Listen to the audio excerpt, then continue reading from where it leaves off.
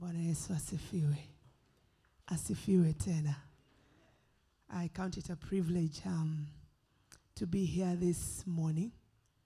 My name is Millicent Kaunda. I'm a member of this church. Bwana asifiwe. Kwa sababu ninaona wageni wengi. I'm a member of this church. Ninakuaga Ocha. I serve up country, and up country is just across the road at the main campus. But I want to thank the Lord so much for this opportunity to be here. I want to pass greetings from some pastors whom I met this morning. Greetings from Pastor Edward Mulwa. Amesema niwasalimie. And greetings from Pastor Kaunda. Amen. Pia amesema niwasalimie. Bwana Yesu asifiwe. Amen, amen. Those were the people I met this morning while I passed by up country. Amen. And we are doing well there. We have cows, we have milk, we have chicken. And so, you know, this is urban area. So when you come there, you can eat some eggs. Bwana asifiwe. Amen. And I want to get straight into the word of the Lord. I'm born again this morning. I'm a mother. Nifanye introduction. I'm a wife. Bwana asifiwe. To one husband. And the husband is a man. Hallelujah. I'm a mother of 2 young adults. And they're all fine. One is at the main campus this morning, my daughter. And we came with my son, and I bless the Lord. Hallelujah. Amen. And so this month of June, we have been looking at a series, Giving. Giving. And I know last week, Reverend Beatrice was handling the topic stewardship. Bwana asifiwe. And it was a great lesson that we learned, isn't it? At least I've been able to follow online. And I thank God for what we learned there. So today we are looking at key principles on giving. Key principles on giving. And our key scripture will be Philippians chapter 4 verse 19. We'll be looking at very many others, but Philippians chapter 4 verse 19. What does the Bible say? And my God will supply all your needs according to his riches in glory in Christ Jesus. Now, this is a scripture that we love quoting very many times. When we are going through stuff, we quote, and my God shall supply. But we need to understand the context in which it was written. And with that, I'll give us an assignment to go and just read the entire book of Philippians chapter 4. Philippians chapter 4. This was Paul speaking to the Philippian church. And he was telling them this particular scripture that we have read after they had given to the cause of the gospel. The Philippian church was a church that was very generous, as it were. And so they would collect not because they were rich, but they would collect out of the little that they had, and they would give or send towards Paul. There are times when before Paul went into prison, there were times when they'd give Paul so that Paul would give supplies to the church in Jerusalem. And so at this particular time, they had made a collection and they had given it to Paul while Paul was in prison to enable him spread the gospel even though he was in prison. Bwana Yesu asifiwe. And so at that juncture, it came to a point when Paul now is telling them, because of the way that you've been generous, because of the way that you have given, irrespective of lack in your midst, I want to remind you that my God, Bwana asifiwe, it was Paul's God who was going to supply to the needs of the Philippians. Bwana asifiwe. It was Paul's God. And so before we can ever stand and say, and my God shall supply, you need to ask yourself, have you been a giver? Hallelujah. Because this scripture only applies to givers. And my God, Paul was telling the Philippians that his God, whom he serves, was going to supply to the Philippian church according to his riches in glory. So we are serving a God who is rich, as it were. We are serving a God who is not in lack. The Bible says in the book of Haggai that he owns silver and gold. He is not a poor God. When we are giving to him, we are not giving to him because he is poor. Bwana sifiwe. We are giving to him for our own good. For our own good. And I'd like us to look at a scripture here in the book of Matthew. Matthew. No, I might not have given that one. Matthew chapter 2. Matthew chapter 2. This is a time when Jesus has been born.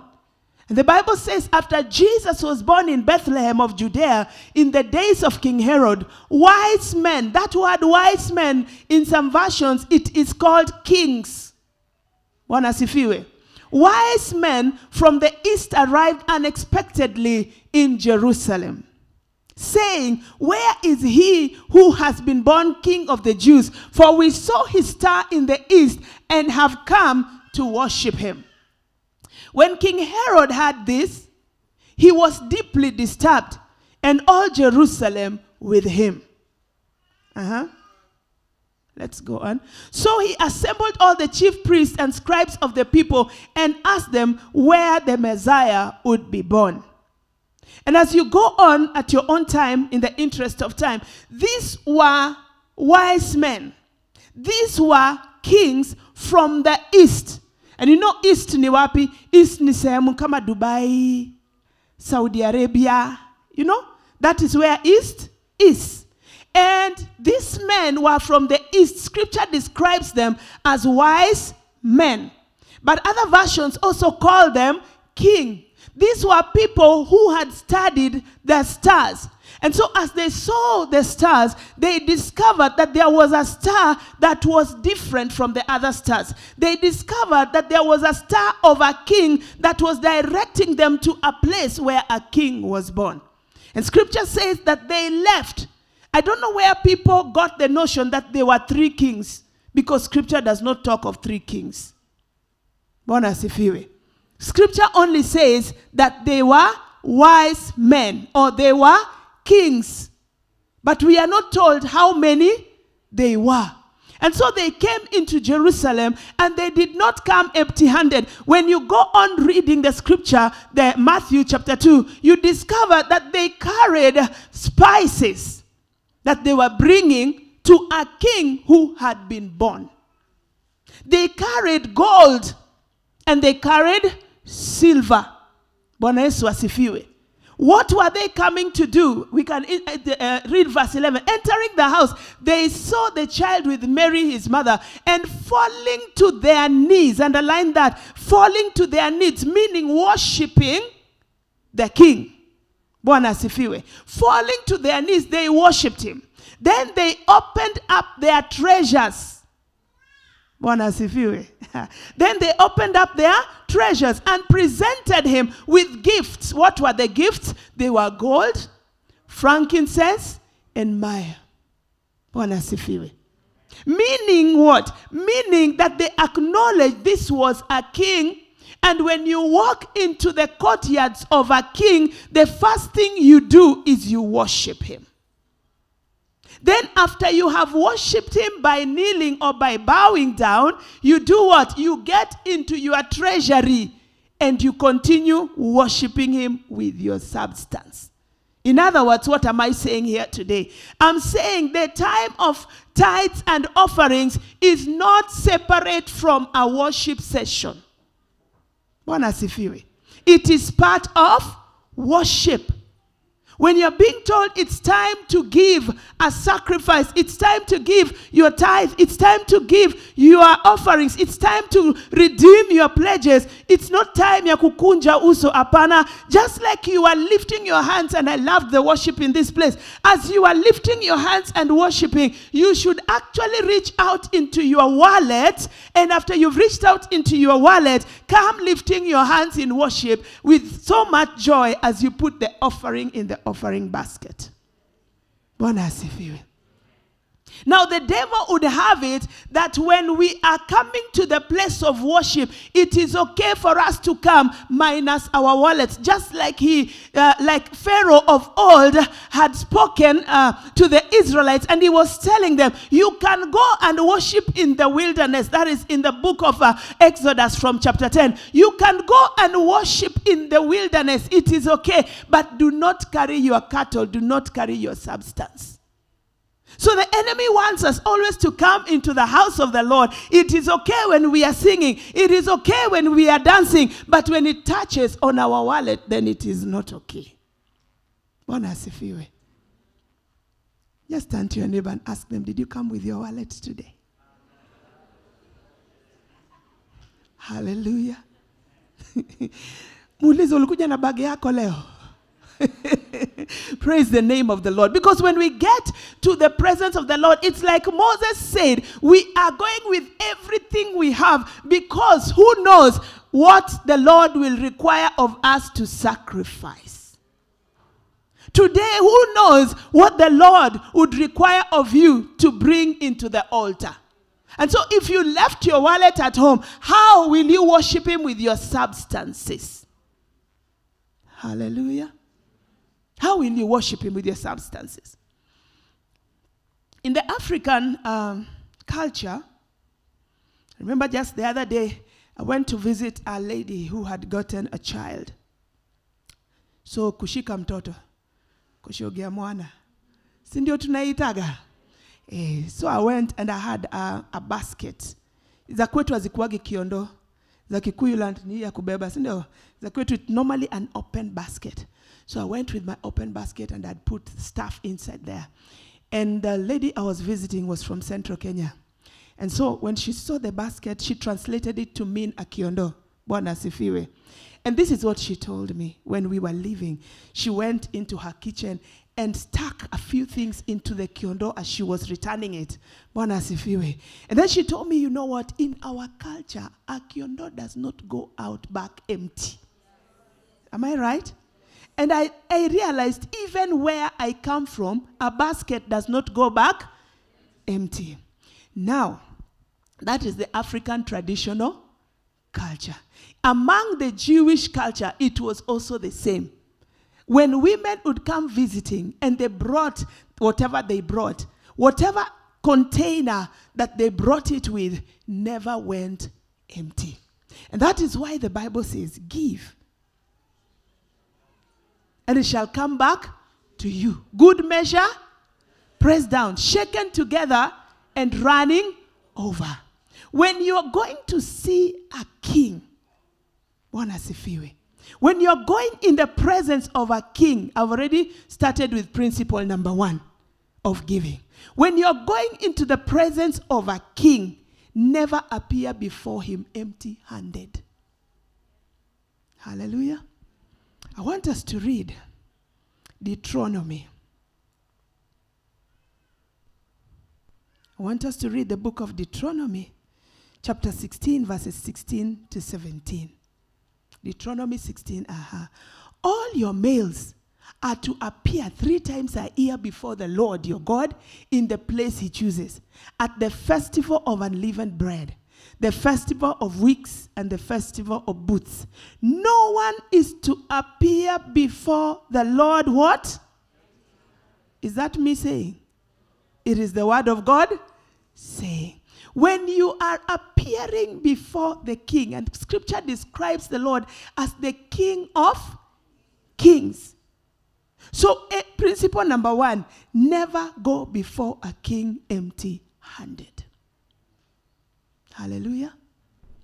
Now, it's not a matter of the how much or the what. Bwana Yesu asifiwe. But as you get there, ensure you have something with you as you go into the presence of the King. Bwana Yesu asifiwe. Pastor Alice once upon a time gave us a story. And in the story, she said that there was this king who invited the subjects to come and visit him. And he ordered them to bring gifts. And so some of them were grumbling and were saying, huyu king wetu every other time tukienda kumtembelea anasema lazima lazima lazima. So this time mimi sitampelekea kubwa, nitambebea na kikontainer kidogo. Bwana asifiwe. And so those who were grumbling came with small containers of gifts, while others were coming with big mitungis of gifts. As soon as they arrived, their containers were emptied, and the king said, use the same containers to put gold so that they can return with it. Bwana Yesu asifiwe. Sasa kama ulikuwa umebeba container kama hii, ndio umebeba nayo maziwa yako. Imagine your gold was this much. Yule alibeba a container as big as this speaker here. It was filled with gold. How big is your container this morning? Bwana Yesu asifiwe. Now, like I've said, when you're going into the presence of a king, ensure you carry something with you. Because that thing that you have carried, it may not be a big thing, but that thing that you have carried will kind of place a demand on him, because your basket will never go home empty. The Bible says that he is a rich king. And so as we give to him, he will look into his riches in his glory and decide to pour unto you his riches if you go to him with your gift. Bwana Yesu asifiwe.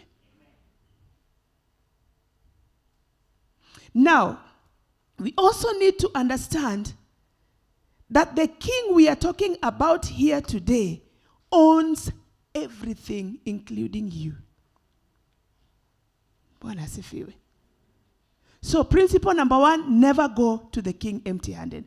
Principle number 2, always understand that he owns everything.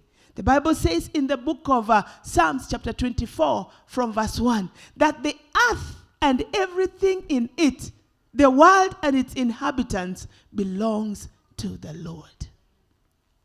Those vehicles that you've always been desiring, they belong to the houses that you desire, they belong to the Lord. The jobs that you are looking for, they belong to the Lord. And when you know that everything that you have within you belong to the Lord, you will not hoard anything.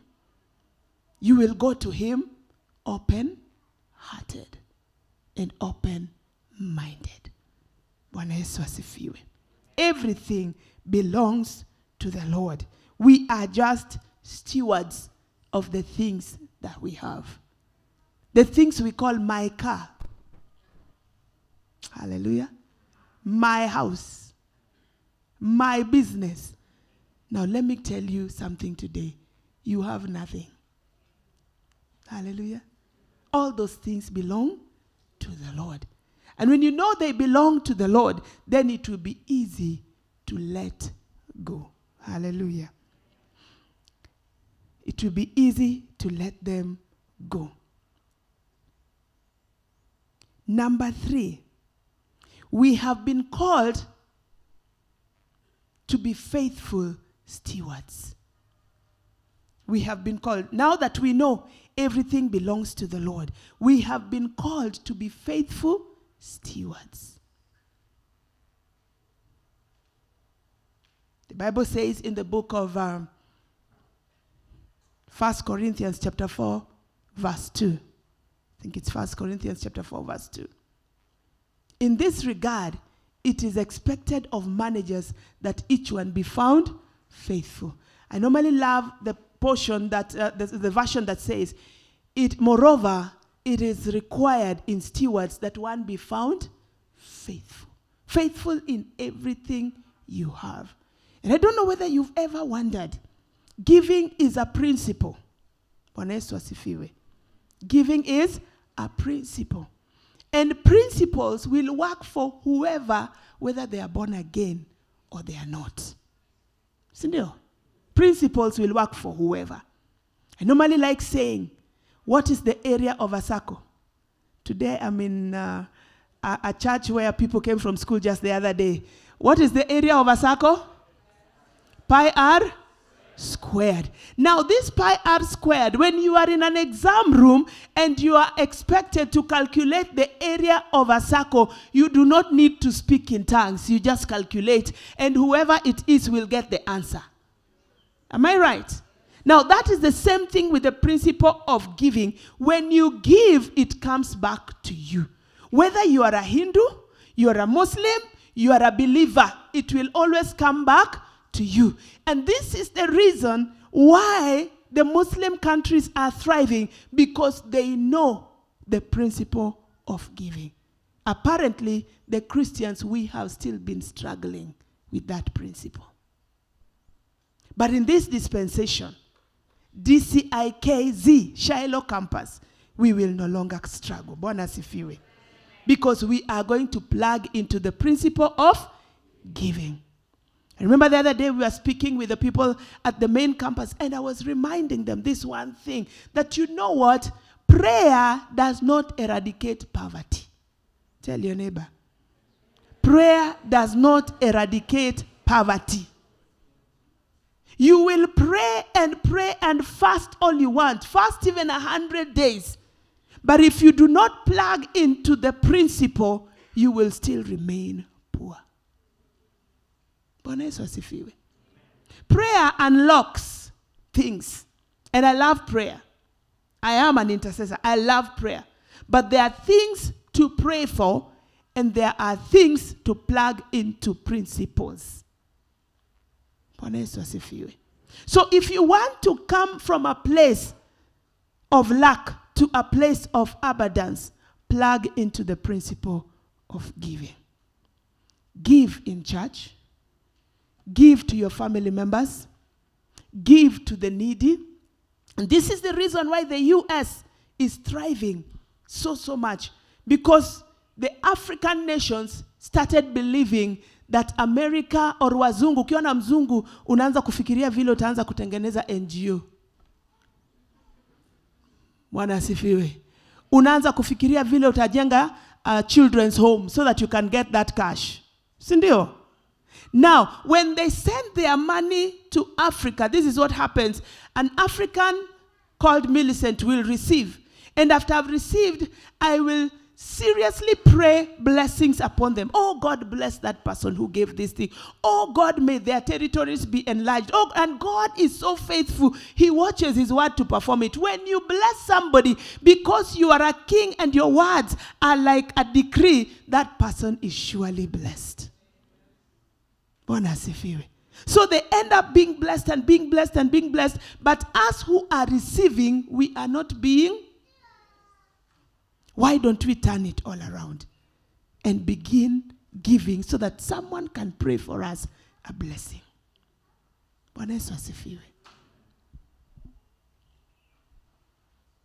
Hallelujah. Yes, so we are expected to be stewards of the little that God has given to us. We are expected to be stewards. Now, principle number 4. Principle number 4 is that after you have given, assuming you have given the 10% tithe, or those who are giving 20, or those who are giving whatever percentages that they're giving, after you have given, assuming you've given 10%, you have remained with what percentage? 90%. You have to be able to account for that 90% so that it can yield for you. How do you account for it? Number one, you must develop a budget. You develop a what? a budget. Hausemi ati kwa sababu nimetoa hii tithe 10%, I can misuse the 90%. After all, God will give me. No, he does not work like that. Bwana asifiwe. He calls us to be good stewards. And so develop a budget. Develop a budget. Creating a budget is an essential step in financial stewardship. It helps you allocate your income wisely, prioritize expenses, and live within your means. A budget also provides clarity and control over your financial decisions, enabling you to align them with your values and God's principles. So have a budget.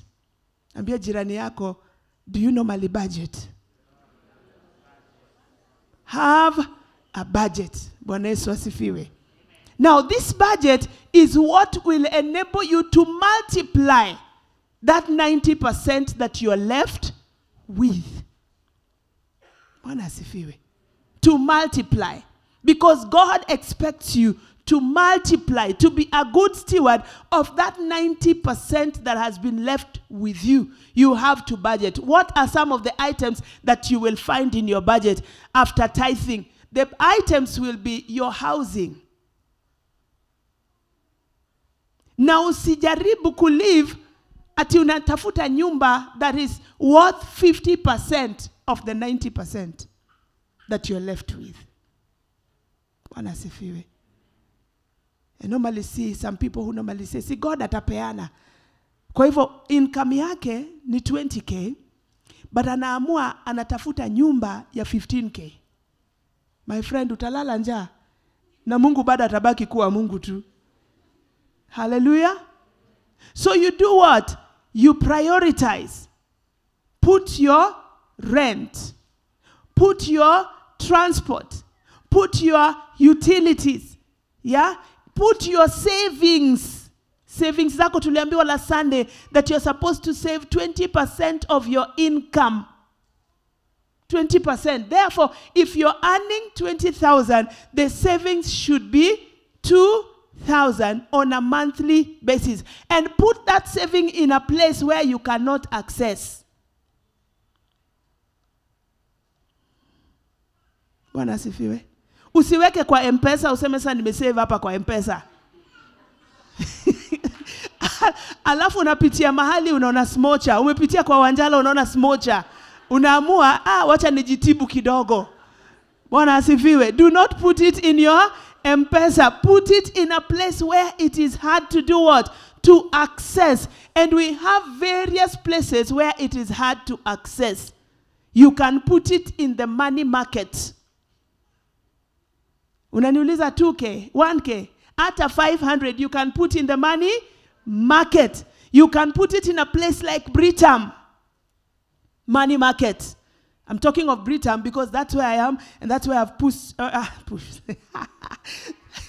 Yeah, you cannot now guess where I come from.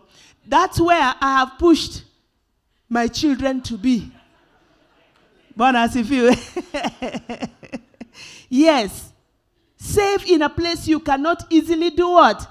Access. So we are saying rent. We are saying transport. We are saying savings. We are saying food and other utilities. And that food usinunue kwa vibanda huku. Na usikue mtu wa kufanya nini? Usikue mtu wa kununua, there are these buffets that are normally in the streets and in the supermarket. Cook your food, it is cheaper to cook. Tell your neighbor, cook your food. It is cheaper to cook. I know I'm talking to young people here today. Bwana asifiwe. It is cheaper to do what? To cook. Because you will go to the market, you will buy things cheaply, you will come back and cook, and you will have some money left at the end of the month, as opposed to having more month at the end of the money. Bwana Yesu asifiwe. So cook your food. Look for a wholesale. Buy things from the wholesale. Look for supermarkets that normally have offers, like Carrefour normally have offers on Fridays. You can buy unga very cheaply in that place. Look for places with offers. Usiende kununua vitu village market. Ati kwa sababu you are seeking prestige. My friend, the prestige will end and you will not have cash. We are still on principles of what? Of giving. Because many times we were told that if you give, it will come back to you, but you're not being told how it will come back. In this season, we are here to tell you, how does it do what? How does it come back? Wanasifiwe. So budget. Budget. My brother, my sister, budget. In your budget, you can also put from time to time, not every month. You can decide after every 3 months, I'll be buying an outfit, a dress, a shoe. Hallelujah. And when you're going to buy that shoe, look for a durable shoe. Do not usinunue zile za sotano after wiki mbili zimeisha. You know, they look cheap. Am I right? They look cheap, but after 2 weeks, iko na kishimo kule chini, unaenda kutafuta ingine ya sotano. You know? Yet, you would have spared 1,000 or 1,500 and bought a shoe that will take you for the whole year. Are we communicating here? So at times, cheap is expensive. Look for something that is quality. Save for it and buy it. It will help you. It will cut the cost of buying items every other month. Number 2, still on the aspects of budgeting, and the number 2 is eliminate debt. Eliminate debt. Usikuwe na madeni left, right, and center. Uko na deni Tala. Uko na deni, iya safari kombinatwa nini? M-Shwari. Sijui uko na deni wapi. Mpaka when I want to bless you, you tell me, give me in cash.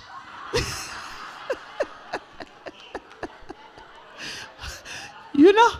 Kwa sababu unaogopa nikikupatia itamezwa. Avoid debts. And especially debts for consumption. Ati unachukua deni ndio ununue mkate. My friend, avoid debts. And if you're already in debt and you're here, there is a process you can use to get out of debt. If you must take a debt that will earn you, a debt that you will invest, and you will have already calculated what we call the return on investment. That return on investment should be higher than the interest you are being charged or than the inflation rate. But do not take a debt ati kwa sababu kuna dina unataka kuwa na luku moto. You know, ati unaenda kubai kasuti. A suit is not an asset. It does not bring back a return on investment. Hallelujah. Are we being helped here? Yes. So look for a way of eliminating debt. Debt can hinder your ability to be a faithful steward of your finances. Strive to reduce and eliminate debt by committing to a debt-free life. This may require adjustments to your spending habits and a commitment to live within the boundaries of your income. When you are in debt, you become a slave. Bwana sifiwe. Kama ni mtu amekupatia hiyo debt, unamuonaga kwa ile kona unapitia ile route. Because you have not paid. And people who are still, some of the people, what they do is that after they have taken the debt, when that pressure comes, they will borrow from Peter to pay Paul.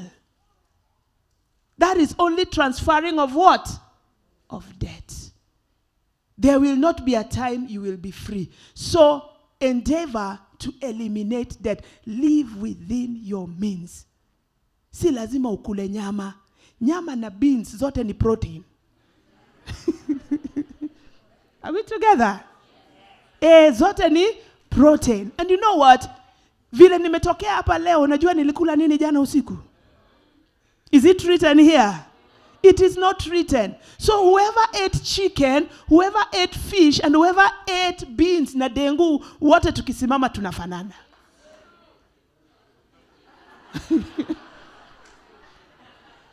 Bwana Yesu asifiwe.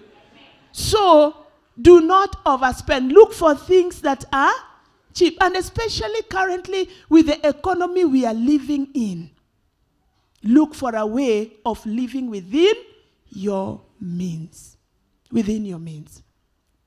For those who by God's grace, you've been able to, you can afford a freezer and a fridge. Bwana asifiwe.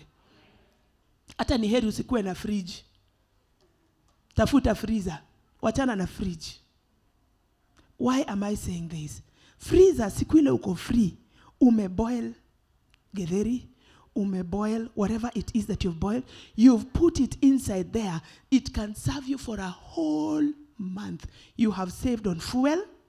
You have saved on transport to the market. You have saved on very many things if you have a what? A freezer. Unaenda pale kwa kichinjio. I can see mothers here. Now I'm talking to those who are married. Unaenda pale kwa kichinjio. Unaenda, unanunua nyama kama kilo 3, kilo 4. Umeweka hapo kwa freezer. You know, at the kichinjio, it is 450. At the marketplace here, kwa hizi mabuchari ni 600 and what? How much have you saved? A lot of money. Bwana asifiwe. And so, eliminate debt. Bwana asifiwe. Eliminate debt. Number 3, regularly review your expenditure and adjust. Review your expenditure and adjust. We are still in the principles of giving. Because this will enable you to have at least something that you can give. It will help you to have something you can give. Regularly review and adjust your spending.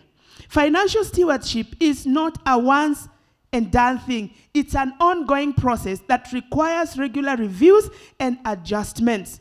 Regularly assess your financial situation, review your budget, and make necessary adjustments to ensure that your financial decisions align with biblical principles. I've come to a point where I am saying, instead of me going to Tao for a meeting, I can have an online meeting. And it will still be productive. Bwana asifiwe. I only go to places when I must go. It could be a business meeting. Si lazima tukutane Java ndio nimnunulie kahawa. Nikimnunulia once the first time, and we are still having other meetings. The other meetings tutafanya online. So that I can save some money in my pocket. Bwana Yesu asifiwe. And then cultivate a generous heart. Cultivate a generous heart. Intentionally look for opportunities to practice generosity. You can give to your local church, support some charitable organizations, and help those in need. In other words, cultivate a generous heart. But even as you cultivate a generous heart, do not give by impulse. Let that which you want to give be in your budget. Si uko na ile 20,000 tulikuwa tunaongea. Unasema hii mwezi, what I am going to give is this 2,000. Offering itakuwa this much. Sawa sawa. So, from the beginning of the month, you know how much your offering will be on a Sunday to Sunday basis. Haukuji hapa wakati unaambiwa, and it's time to give, ndio unaanza kutafuta, umeitafuta kila mahali na haiko. You organize it in the morning because you've already budgeted for it. Bwana Yesu asifiwe. You have budgeted for it. So, even in generosity, calculate and say, this is what I am giving for charity or as compassion this month. Put it in your budget. Let it not be impulse. Tumekutana naye msee, wewe ni wetu shika hii 1K. Put it in your budget so that you can be able to account for your money to the last penny. Turn to your neighbor and ask them this question for me. Ask them, neighbor. Jana asubuhi ulipotoka ulitoka na pesa ngapi?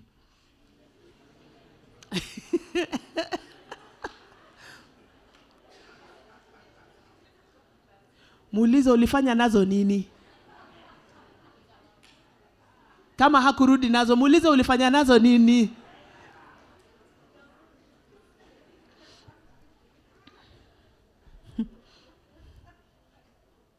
Ask them, were they planned activities that you used your money for? While still at generosity, while still at generosity, do not give because you've been manipulated. I know I'm treading on dangerous ground and I'm a pastor. Do you know what? I can see. There are 100 people here with 100,000 shillings in their account. The Lord is saying, bring it. And then you come running. My brother, my sister, let them continue seeing. You had purposed when you are coming from home, how much you're coming to give. And because you're a child of God, if God wanted you to give that 100K, angekuongeleshea pahali nyumbani ukuje kama umetoa. Hallelujah. Do not give because you're being manipulated. Because servants of God have come with an idea of manipulating people to give. That is not godly. Give because you have planned to give. Hallelujah. Tithe. Because it's expected of you to do what? To tithe. I know of people who have given until they have given their school fees, of the school fees of their children, because some Nigerian pastors said, give. My friend, let them continue doing what? Seeing. I don't care what they are seeing. I care what I'm hearing from my Father. Yes. Hallelujah.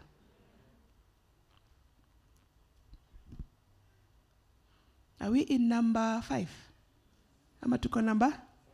Tuko number 6. Ni 5? Thank you. Biblical giving is a spiritual, not a circumstantial endeavor. I want us to read 2 Corinthians chapter 8, verse 1 and 2. I'm just about to wind up. We want you to know, brothers, about the grace of God granted to the churches of Macedonia. During a severe testing by affliction, their abundance of joy and their deep poverty overflowed into the wealth of their generosity. These people were giving. Even when they were being afflicted, they gave. COVID had hit, they gave. The finance bill had been passed, they gave.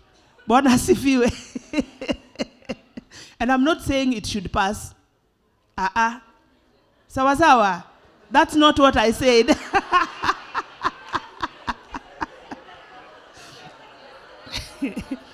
That's not what I said. Sawa. Because I have challenges with it myself. Very many challenges with it.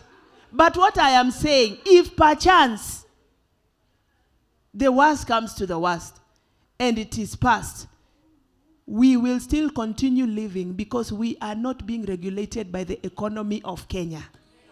We are being regulated by a higher economy, the economy of the heavens.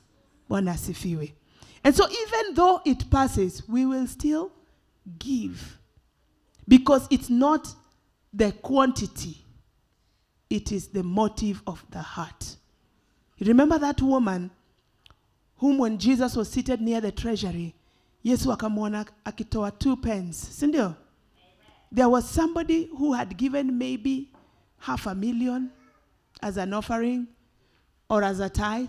There was another one who came by during that day and they gave several denaries But Jesus never spoke of all of them. He spoke of this one woman who had given all she had joyfully. Never try to compare yourself. That is number what? Number 7. Okay, whichever number you have. Sawa sawa. Never try to compare yourself with somebody else. When we are doing the pledges for the cathedral, let each and every person pledge and give according to their ability. According to their ability. Remember at the main campus we gave an analogy of an elephant and a rat in the bush. Sasa, an elephant na rat. Si zote zinakaga kazi zinafanana.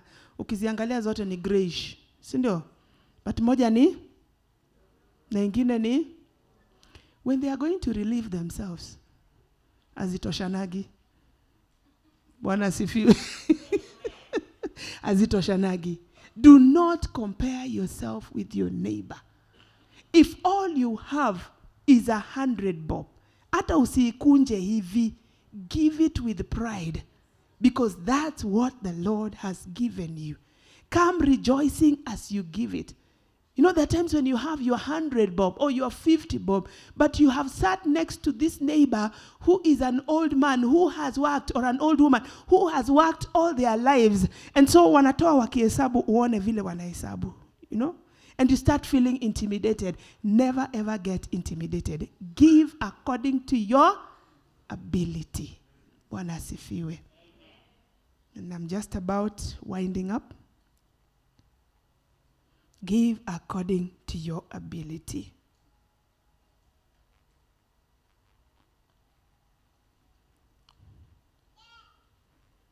Finally, I want to say that biblical giving involves giving yourself first to the Lord. Before you can give of your substance, give yourself first to the Lord. Give yourself first to the Lord. Scripture says in the book of Matthew, chapter 6, verse 33, seek ye first the kingdom of and his, and all these other things shall be done what? Added unto us. When we give ourselves, when we seek first the kingdom of God, all these other things that we are dreaming of as young people will be given to us. Bwana asifiwe. Young people, we normally think of zile magari za watu wakubwa, you know, one day I'll be driving that one. Unajua kuna machines na kuna vehicles, sawa? Yes. Yes, and what the Bible says is, as you seek first the kingdom of God and his righteousness, all these other things shall be added to us. And I just want to give us an analogy. I know I can see across, wale we are almost age mates, ni wachache sana. Ninaona kama watatu tu pengine. Ndio ninawaona hapa. Now, when we were growing up, we used to have some, an equivalent of kibandaski. Si tunajua kibandaski? Now, in our days, ilikuwa inaitwa kiodhe. Kiosk, kiodhe. Now,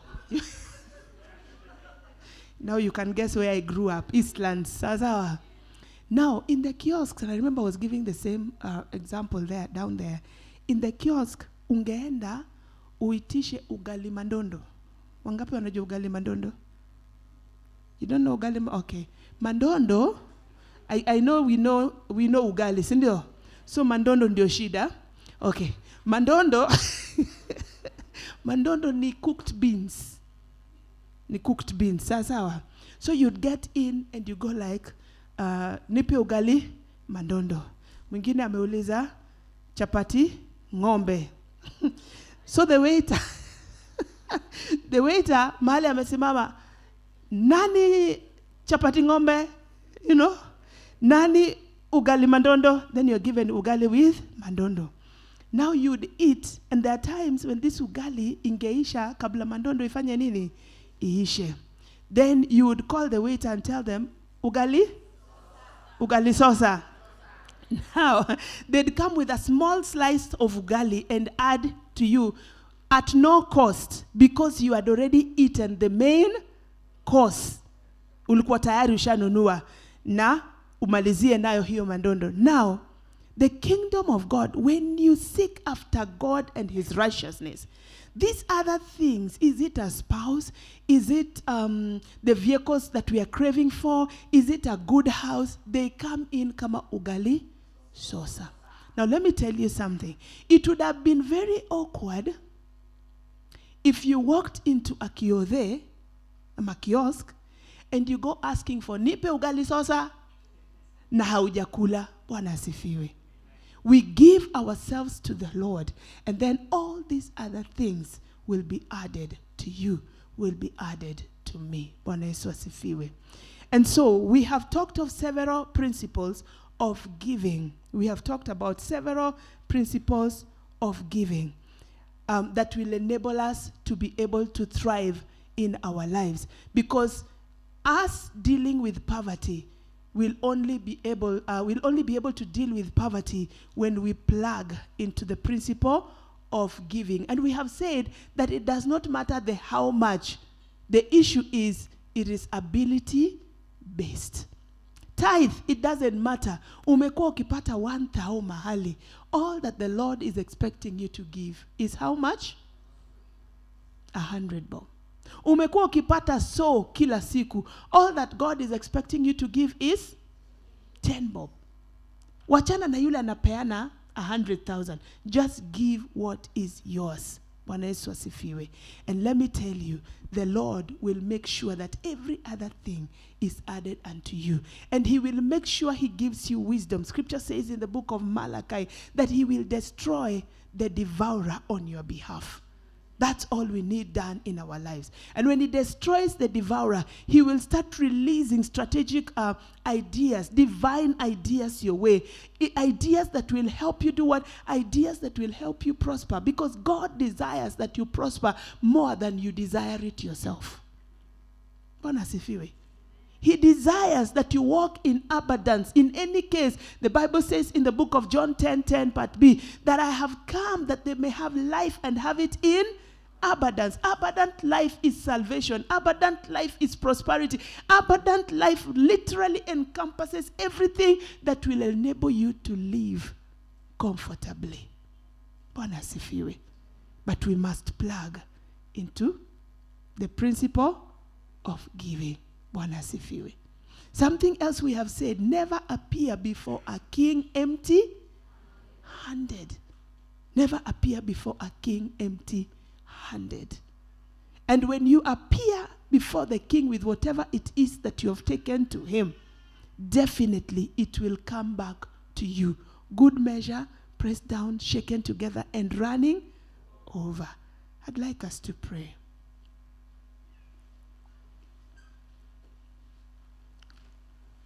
And maybe you're there as we pray. Maybe you're there. And you've been struggling with giving. You've been wondering, aka kangu ni kadogo?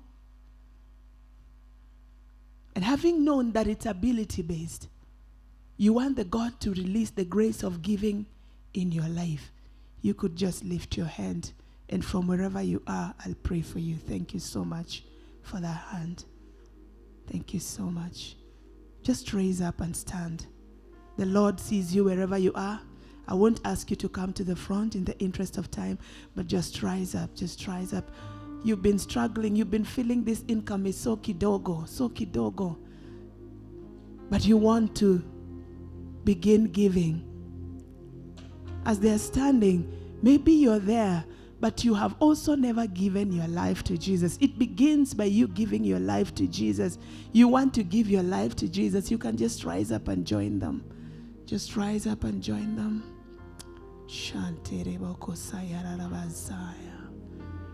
Father, we worship you today. We give you glory, Lord. Father, I want to bless you. I want to thank you, Jehovah God, for these dear ones who have risen up today. And Lord, their desire, oh God, is that they will give themselves to you, God. Their desire is that, Lord, you're going to release your grace of giving into their lives, our Father, because this is a principle that you watch, oh God, and you remain faithful to it in the name of Jesus. I pray, my Father, for each and every one of these young people who are standing, oh God, and I pray that, eternal God, you are going to help them to start small, our Father, in the mighty name of Jesus Christ. That, Lord, that which you have given them, oh God, that looks so small in their eyes, they will give it with joy, my Father, because, Lord, you will continue expanding their territories in the name of Jesus Christ. You will be able to call them out, oh God, as faithful servants, our God, and therefore you'll put them in charge of many in the name of Jesus. I pray that, God, you're going to reach out to them. Some of them who are standing are jobless, my Father. I pray that, God, you're coming through for them in the name of Jesus Christ. You're opening doors for them, my God, in the name of Jesus, that, Lord, they will begin, my Father, operating under open heavens in the mighty name of Jesus Christ. And so I want to pray that, Father, you will help them, my God, to do their accounting properly, my Father. For the small businesses that they are doing, they'll be able to do their accounting properly, my God, that they'll be able to have a way of giving in the name of Jesus. Bless them abundantly in the mighty name of Jesus, and be exalted and be magnified in Jesus' name. As they descend to the comfort of their seats, maybe you're here. Yes, you're here. Praise the name of the Lord. You are here. We prayed with you because you had never given your life to Christ. If you could just rise up again, we'd like to hold your hands and walk together with you. Walk together with you. Are you there? Hallelujah. Are you there? Praise the name of Jesus. We thank you, Lord, and we honor you. You're there. You have been jobless. You have been jobless. You're there. You are jobless. You don't have a job. You don't have a job. Hallelujah. Just rise up again. You don't have a job. Father, we want to connect these dear ones, oh God, to the places where their jobs can be found in the name of Jesus Christ. Lord, we know there's a place that you set in store for them. And even as they begin knocking doors, my Father, from tomorrow, we pray that, Jehovah God, you're opening those doors for them in the name of Jesus Christ. Oh God Almighty, for some of them we pray that they'll be able to get calls, my Father, now in the name of Jesus, inviting them for jobs in the mighty name of Jesus Christ. I want to thank you, my Father, because I know you're going to place them, oh God, in the name of Jesus. You are placing them, my Father, in the mighty name of Jesus Christ. Amen. The final group of people, you have not been budgeting. Imekuwa ikikuja tunatumia tu. But you want God to help you so that beginning this day, you will start budgeting. You could rise, we'd pray for you. Thank you, thank you. Shatela Bazaya. Oh God, oh God. Father, I want to thank you for my dear brothers and sisters, Lord. These are your sons, these are your daughters, our Father. And Lord, from time to time, you've been giving them an income. How I pray that, Jehovah God, the 90%, oh God, that they remain with, they will be able to budget for it, oh God, and get some money that they can invest in other quarters in the name of Jesus Christ. Lord, I want to pray that you're granting them wisdom, my Father. You're granting them financial intelligence, our God, in the name of Jesus Christ, that as they continue earning, my God, some are earning at the end of the month, some are earning on a daily basis. Father, you'll give them the wisdom, my Father, to be able to put it in on paper, my God, to be able to budget for their finances in the name of Jesus, because by so doing, my God, they will be able to have enough to save, my Father, enough to pay themselves, oh God, and enough to invest in the name of Jesus Christ. I pray for prosperity, my God, their way in the name of Jesus Christ, that Lord, as we have spoken here today, my Father, coming few years, my God, they will have seen a difference in their lives financially in the name of Jesus. And so I want to bless bless you, and I just want to honor you today because I pray this in Jesus' mighty name. Amen and amen. May the Lord bless you so much.